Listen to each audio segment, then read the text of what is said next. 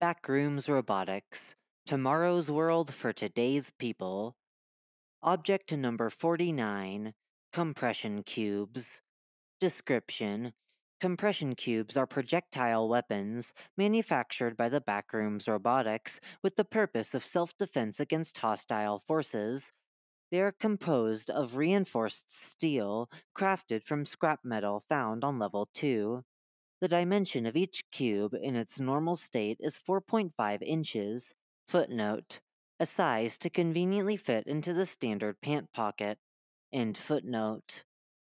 Compression cubes are consistently sold to several different mega branches and outposts of the BNTG, but have recently made their ways into the trading systems of unaligned vagrants of the Backrooms. Image caption: a compression cube in its dormant state.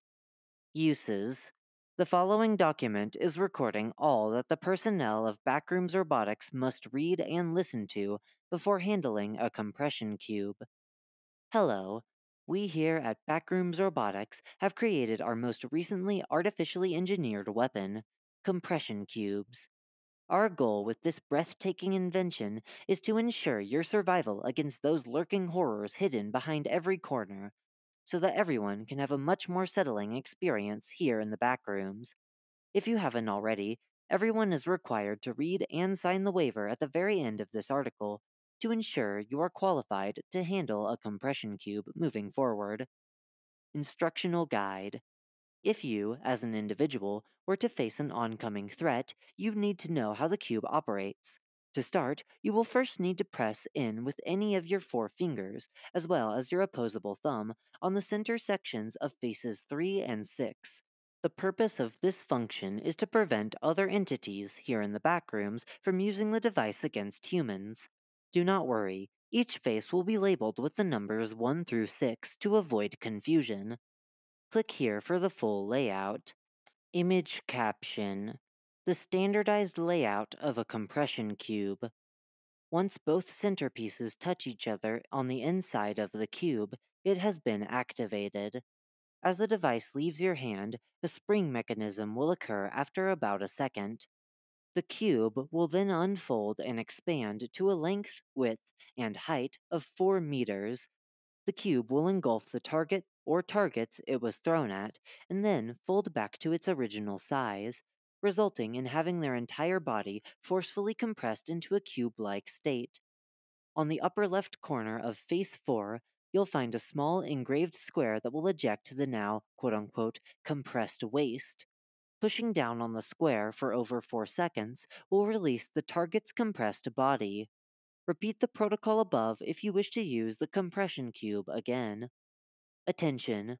If the person holding the compression cube releases these pressure points located on faces 3 and 6, and it is not thrown, the compression cube will still expand and engulf the user within the cube, compressing them to death.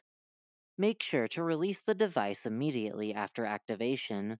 Do not hesitate by any means.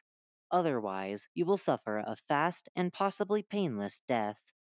Those who experience emotional distress or remain frozen in place out of sheer panic should not be trusted to operate a compression cube.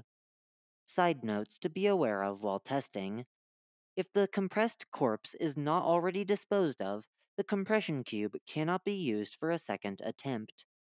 If the compression cube fails to capture the intended target, it will fold back to its original size.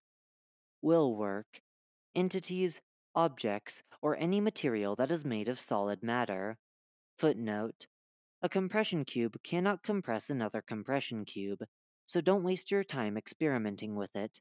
Signed, Backrooms Robotics Associate Derek Crane. End footnote. Will not work: entities made of either liquid matter, gas matter, or possessing an intangible body. Example: smilers. Entities that possess definite or nearly indestructible bodies.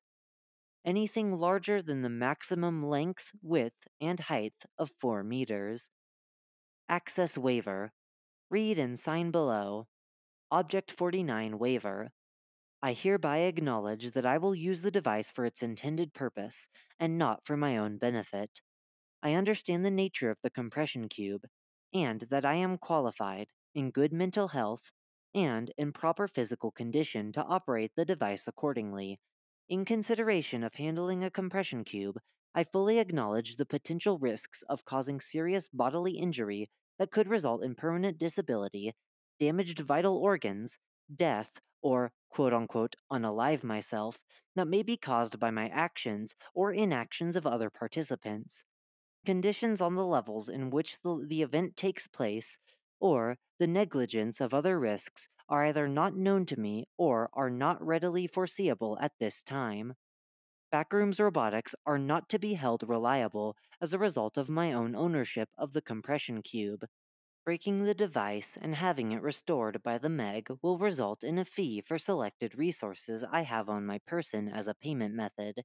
Failing to meet the essential requirements will result in being turned down or resorting to another form of compensation that must be paid in full.